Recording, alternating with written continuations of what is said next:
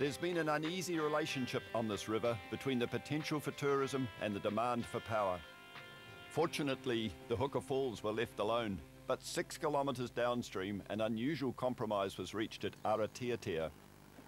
In the 1960s, a power station was built here, diverting the river and causing the famed Aratiatia Rapids to disappear.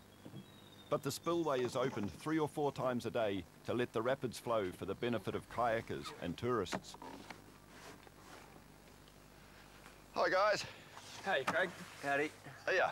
One of you's Ben and one Jared? Yeah, I'm Ben. Jared. Good to meet you. Yeah, so it's a placid river now, but I understand the next half hour water level's going to rise very suddenly. Yep, the water's going to be probably a couple of metres above our heads. How does this rapid relate in terms of grades, in terms of, degree of difficulty? Oh, this rapid unique in the world from what I've seen in my travels. But yeah, it's definitely at the higher end of what is possible in a kayak at the moment in kayaking worldwide. It is a shame to see what was obviously a pretty special and scenic place be controlled by man and to have the dam and the electricity generation here. But yeah, I guess it's not ideal, but it's better than having no rapid at all. What does the Waikato mean to you personally?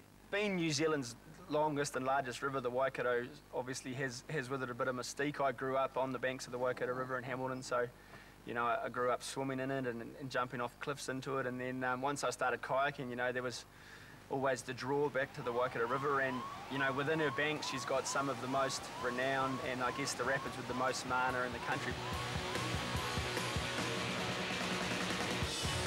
When the spill gates are open, the water gushes into the narrow gorge at 90 cubic metres a second, and the results are spectacular.